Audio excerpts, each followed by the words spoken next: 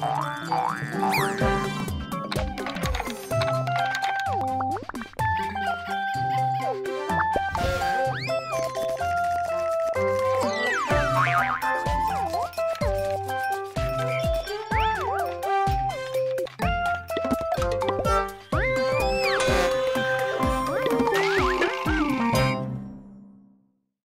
galerinha! E aí, mais um sábado chegou, festeja com a família, que coisa boa receber o sábado, não é? E eu estou aqui no Hotel Vale do Sonho, pousada Vale do Sonho, coisa bem gostosa, no meio desse verde tão bonito, tão bom. Então, aproveite o sábado também para sair, para ir a um parque, passear, ver a natureza. Olha, não tem coisa melhor, não é verdade? Isso é um descanso para nossa mente, tá bom? E vai ser muito bom para você e com isso você pode brincar também com seus irmãos ou seus primos ou amigos, quem sabe, vale a pena, tá bom? Estamos começando esse sábado e já quero ler cartinhas para vocês de crianças que me mandaram cartinhas de longe, longe, longe e eu quero apresentar para vocês, né? A gente não pode deixar de apresentar desenhos lindos e tudo mais. Eu recebi um desenho da Júlia, lá de Porto Alegre, Rio Grande do Sul. Todos esses que eu tenho aqui, que eu tenho mostrado para vocês, são de lugares que eu fui e eles me entregaram cartinhas. Tem muita carta para ler. E aqui então eu tenho o desenho que a Júlia fez lá de Porto Alegre, Rio Grande do Sul, para vocês conhecerem um pouquinho dos desenhos e da arte da Júlia. Júlia, um beijo bem grande para você, querida. Que Deus te abençoe. Muito obrigada pelo teu desenho tão fofinho, viu? Tenho aqui outro desenho muito fofo e quem fez para mim foi a Sofia, lá de Porto Alegre também, Rio Grande do Sul.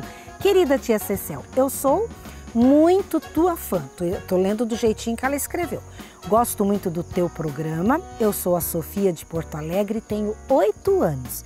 Fiquei muito feliz com a sua visita aqui.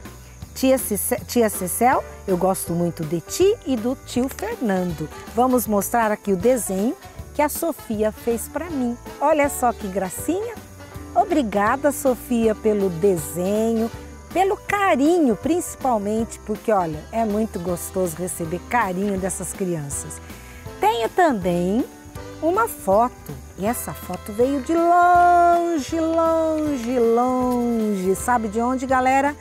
Joselândia, Maranhão. Eu fui lá para um aventuri, lá em Imperatriz, aliás, foi em Açailândia, o interior lá do Maranhão, um aventuri muito legal, muitas crianças, visitei cada portal, cada clube, foi muito gostoso. E uma das crianças me mandou essa cartinha, me deu essa cartinha. É a Daisy Hilary Silva Bezerra, que mora em Joselândia, e ela escreveu: Tia Céceu, eu me chamo Daisy e tenho 7 anos e gosto muito do seu programa, gosto das histórias, dos artesanatos e dos desenhos também, que o Diogo ensina, porque eu gosto muito de desenhar. Eu tenho o DVD Tia Céceu 3 e a música que eu mais gosto é Cristão número 1, manda um beijo para os meus irmãos e olha, beijo para todos, que ela pôs uma lista enorme aqui. E eu quero mostrar, vocês já viram aí a nossa amiga Daisy e o desenho que ela fez para mim, galera. Um desenho muito legal. Olha só, Daisy, parabéns pelo teu desenho. Eu estou bem aqui embaixo, galera, e ela desenhou a família toda. Um beijo para você, Daisy, que Deus te abençoe, querida, e obrigada pelo carinho tão grande. Galera, agora é o momento do certo ou errado?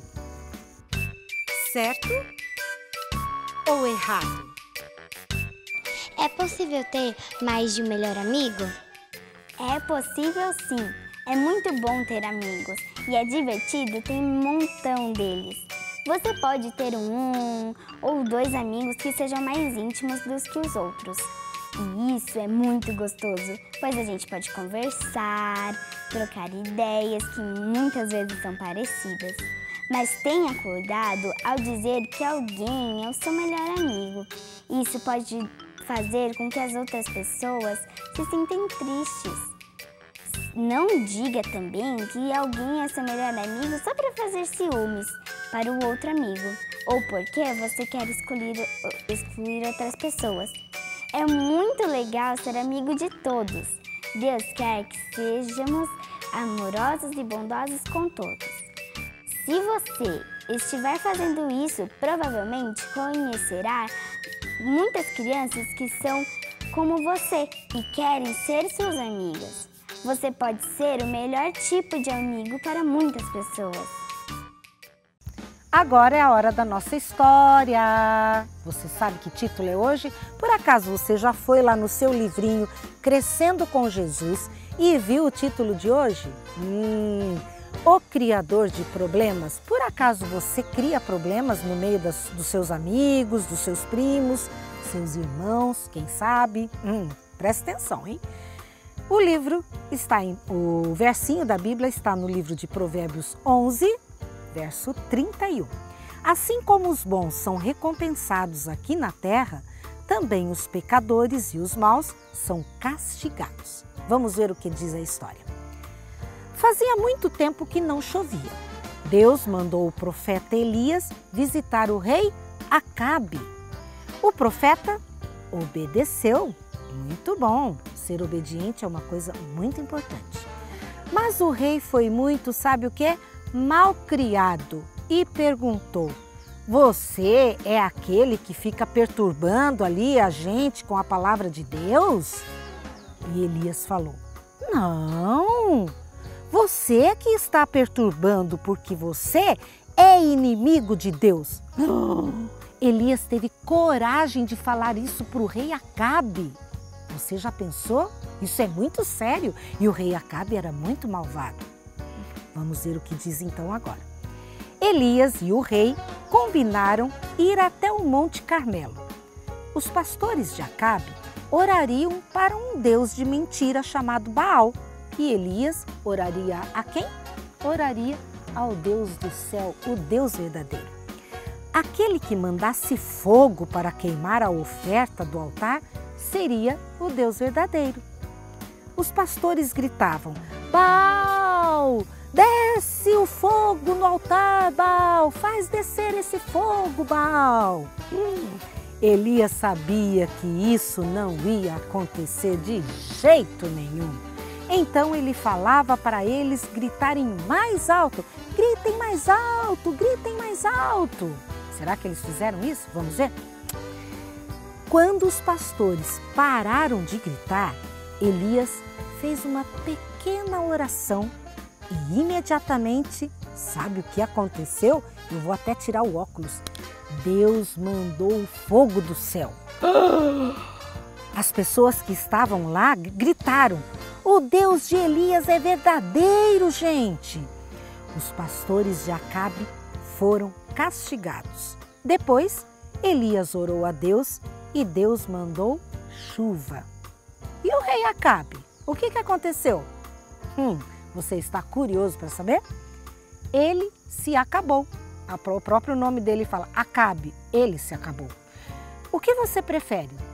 Ser bom e estar com Deus? Ou ser mal e receber o castigo como os profetas de Baal receberam e também o rei Acabe? É uma coisa que a gente pode escolher. Então, preste sempre atenção e olha, prefira ser bom e do lado de Deus, o nosso Deus verdadeiro. Tá certo, galera? Bem, vamos agora para a nossa música que não pode faltar no dia de sábado e a gente daqui a pouco se encontra de novo.